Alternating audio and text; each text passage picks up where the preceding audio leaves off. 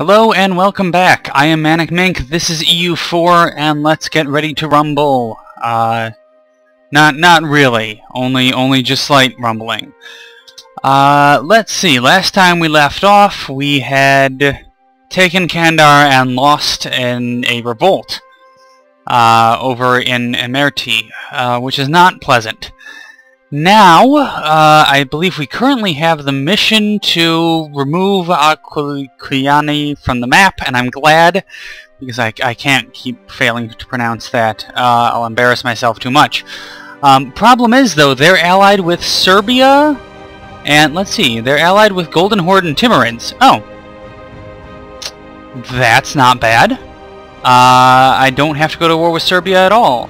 They are, however, in a coalition against me, so let's see what we do. Let's see what happens when we do this. Let's move our ships over here. And Trebizond is also Aquilian's vassal, which is going to be a bit interesting in terms of how we need to handle that. Because if we go to war with them, their vassal will come in. We can't, however, make a peace deal with just Trebizond because they're vassalized, and you can't negotiate with a vassal. You have to negotiate with the person who owns them, which in this case is Aquilian.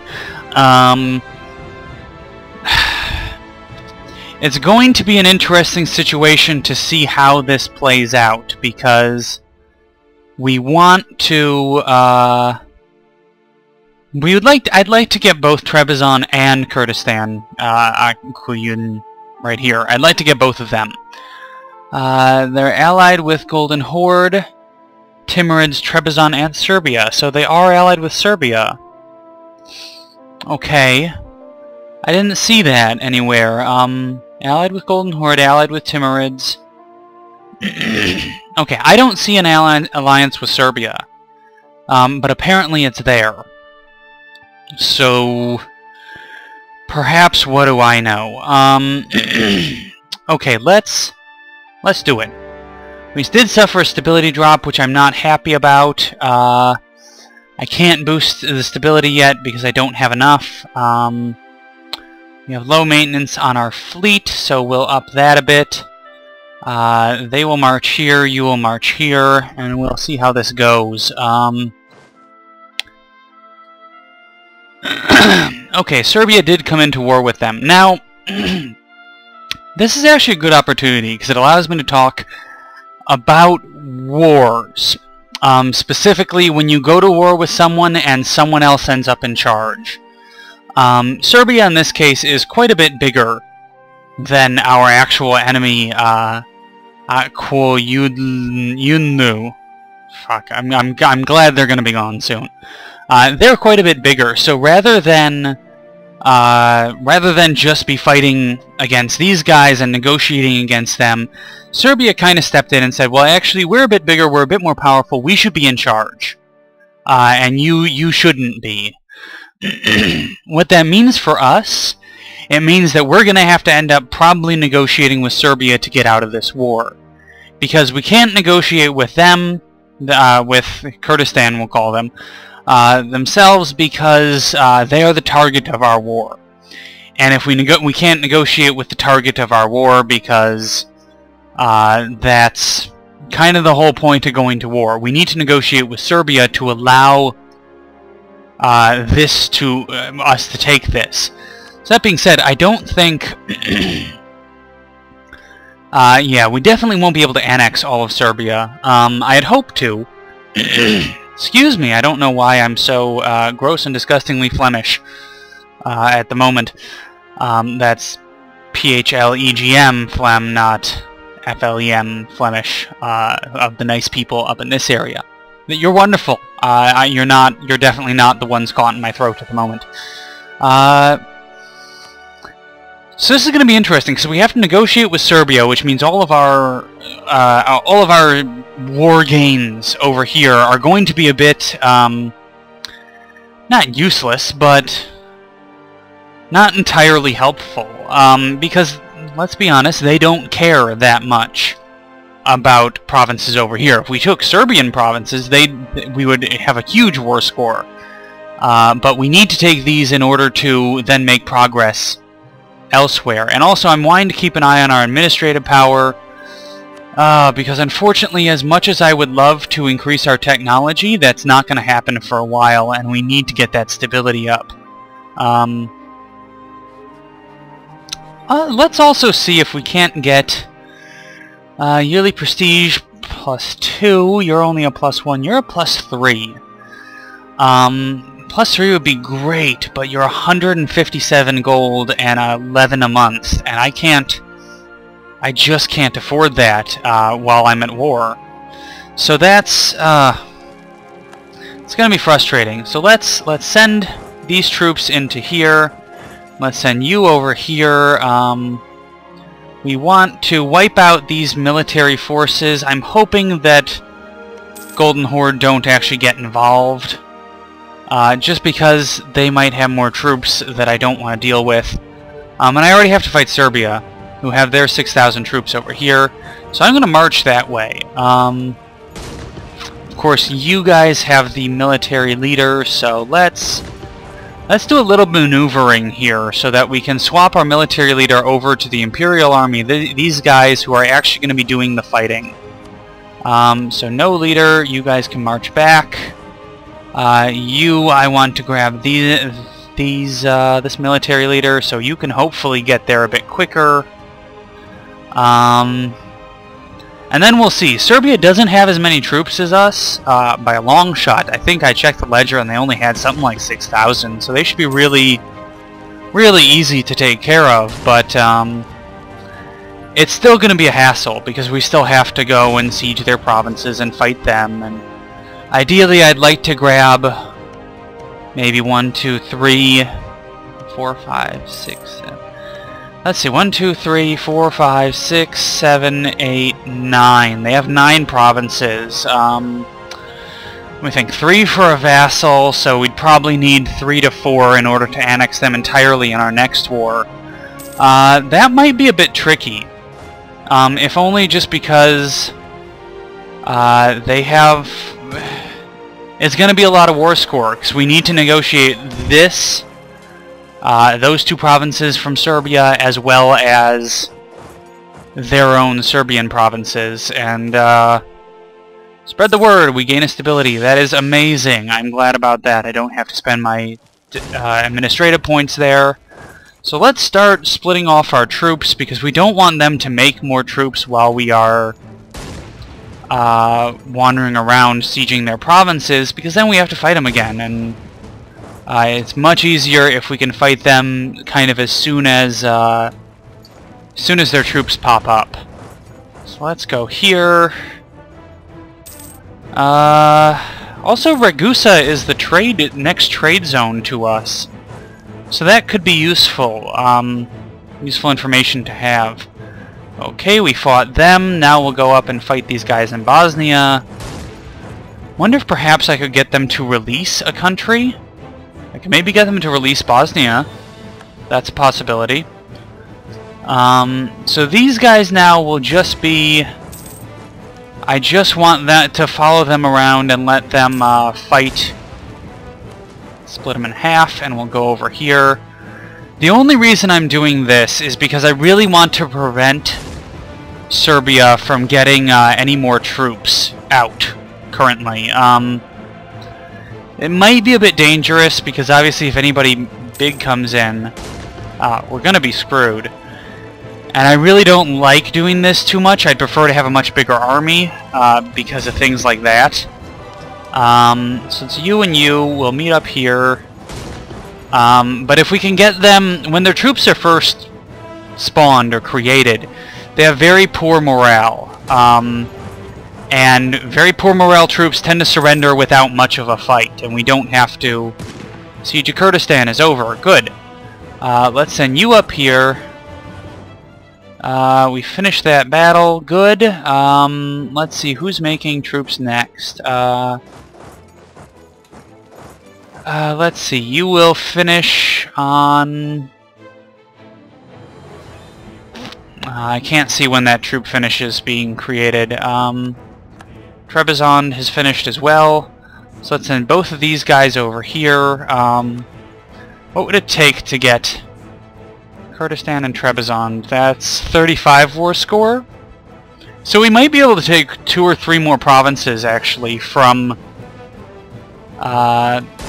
here, we'll send you up here. Our 3,000 men, Army of Persia. You can go here, and Army of Anatolia, you can go here. So hopefully that should... I think that should cover almost all of their provinces. We just want to, basically, when we get it like this, we've locked them down to the point that they're not going to be producing any more troops. They're not going to be... We're not going to have a surprise army show up, and I guess we can take this fleet back. Alright, take some time because we have to march them across the country. Hire an engineer, 40 military power. I don't need the military power. I think I'm doing okay on that so far. Again, tech-wise, I'd like to westernize, but I'd also like... Actually, if we can take Ragusa and Zeta, we can westernize, because this is a Venetian core. And they, I think, should be a new... They should be with the Western Tech Group, so we should be able to vassalize if we can hit them in the right sort of order, I suppose. Okay, our troops are now marching. You are here. Good. Our Dulkadir vassal is sieging Travunia, which is amazing, and we are fully sieging all of their provinces. So now, just check sieges. I don't want to be surprised by a Golden Horde army just showing up behind me. I don't think that'll happen. They look like they're staying out of it. Units are suffering casualties. Siege of Zeta is over. Good. We'll move to Ragusa because you need a bit more help. Siege of Serbia is over. So we're just... I'm going to siege all of their provinces and then see what I can take from them, because ideally I would love to be able to take most of their territory, if not at least get to Ragusa so that I can start to westernize. My theory for holding back a bit on tech, as you can see, I'm 4, 5, 6, which is a bit behind. You know, a lot of people by about now would be at 7 tech for government, or I guess administrative, you call it now. The reason I'm holding back on that is, again, in part because let's just make sure we have full fleet maintenance. Okay, I'm going to send you over here to siege this. It's because we're in the Ottoman tech group again, so we take siege of that place. Okay, we'll send you over here. Technologies cost 125% of normal. So rather than just costing 100% tech cost, it's costing us basically a quarter as much as all the Western countries. And really, we'd love to westernize now. Okay, that reduces all of our things to -100. Let's gain a stability. Perfect. We're now blockading that, so that should fall quicker. But yeah, as long as we're in the Ottoman tech group, we're going to tech up slower than Western countries, and really, I'd kind of rather get to the Western tech group and then tech up to their, to kind of be on their level, you know. Get on their level, bro. But, yeah, until then, I don't want to say it's a waste to spend points in tech, but it's not as useful as it could be. We kind of have better luck just Chagatai, Siege of Ragusa, okay. It would kind of be better to just spend it more, still spend our administrative power on this, just to get better stability cost. Oh yeah, because then when we westernize, we go to negative I think it's -3 stability. So we're going to have a ton of revolt risk, and that's not going to be the most pleasant of experience. Army of the Balkans. Man, we keep...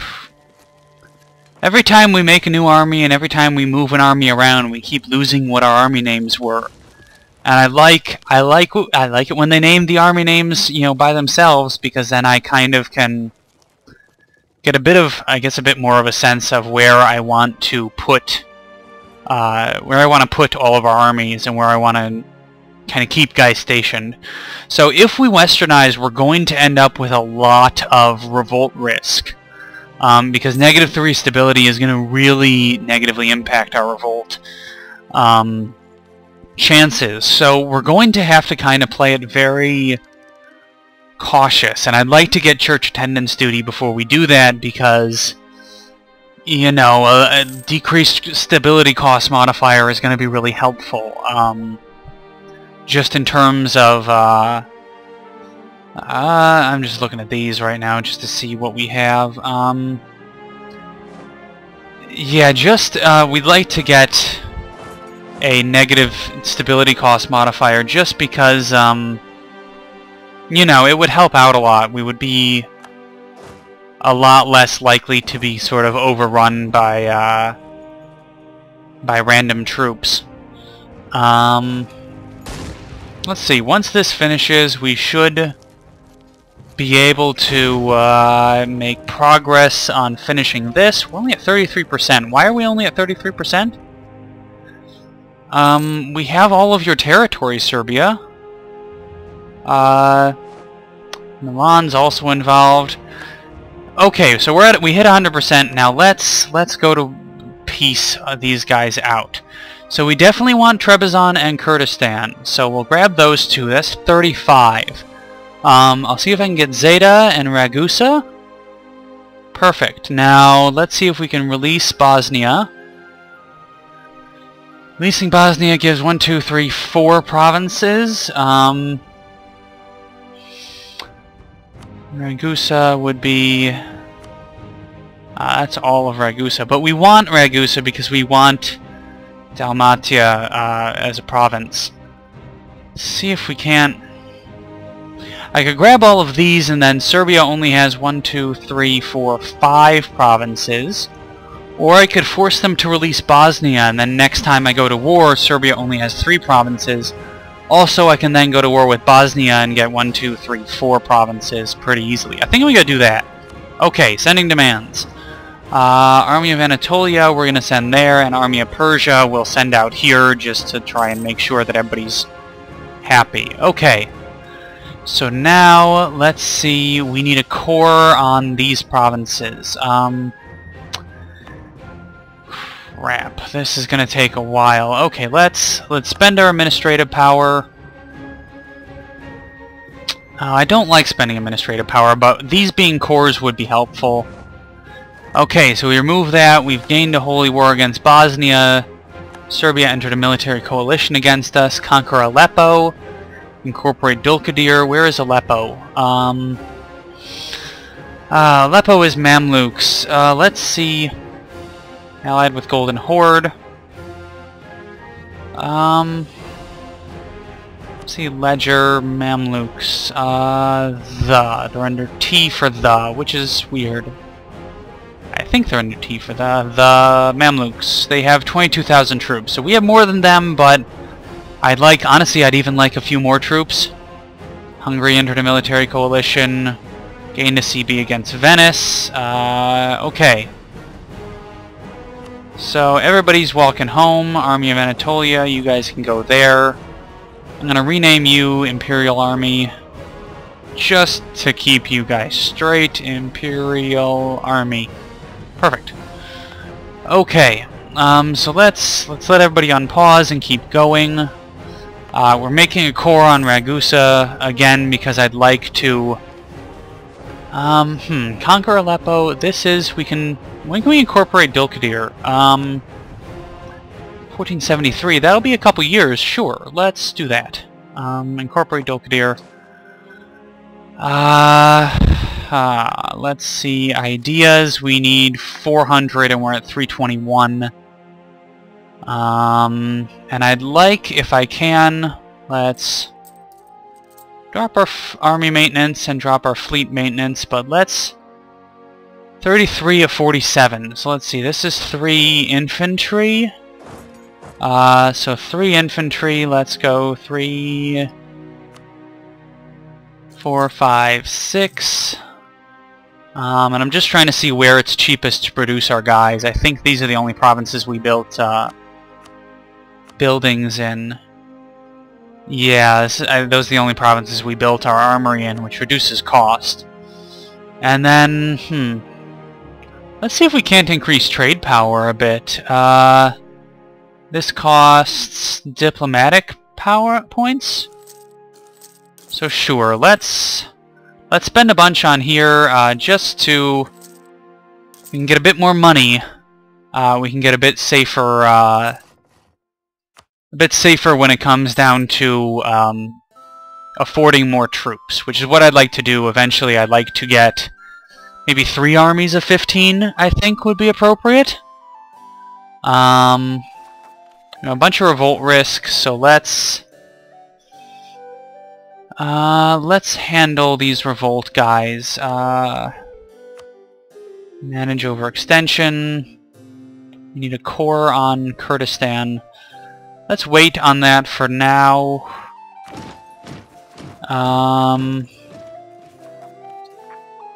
There we go. Revolt risk should be good, so we should have hopefully put down some of these revolts.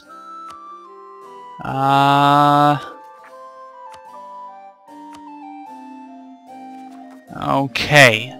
So our revolt risk should be a bit lower now. That's good. Because we don't want guys to revolt right this minute. Where is our 3 army going to? You're going to Erzurum. So let's head you over there. And let's head you over there. Okay. So we're slowly kind of building up our armies. I think 15 to 16 or 17 is usually good because we don't end up running out of supply very easily at that point. And eventually I'd like to get some artillery units into here, but we don't have artillery yet, I don't think. Let's see. Tech. No, we don't have artillery yet. That's our next level of military tech. Once these core and I get enough tech for the next point in the stability reduction modifier, we can hopefully westernize. And that'll probably be next episode, or possibly even the episode after that. But I'd like it to be soon, because the longer we wait to westernize, the farther behind we fall. So is that 6, 7, 8, 9, 10. Okay, so that's 10 infantry, and then we'll wait a bit to get the next what do you call it? The next level of so this is plus 120, so plus 120, sure. We'll wait a bit to get the next level of gold or stability. I'm gonna go for gold right now, just because stability we're gonna be losing it soon anyway. And I'm building these up so that we have enough money, because money is gonna be really useful once we. Well, money's always really useful. What am I talking about? Money's extra special useful because we really need the increased money to support an increased army, which we'll need then when we actually do end up not going to war, but when we do end up... here, we can invest in the national idea. That's perfect. Okay, so we have increased stability. We also have religious unity plus 33%. I don't know what religious unity does Oh, this looks like it, well, with our positive stability, we can start converting people. We have 2 missionaries, so let's send out a missionary to Munster. 166 months. That's a long time, actually. I'd love to get Ragusa to be Catholic, but that's gonna take forever. Okay, let's wait here and see how that goes. You two I can send you to here, and you I'll send to here. Then once we get that army up enough, then we should have enough armies kind of scattered around to make a difference should we have a revolt. Let's build, I guess, more marketplaces.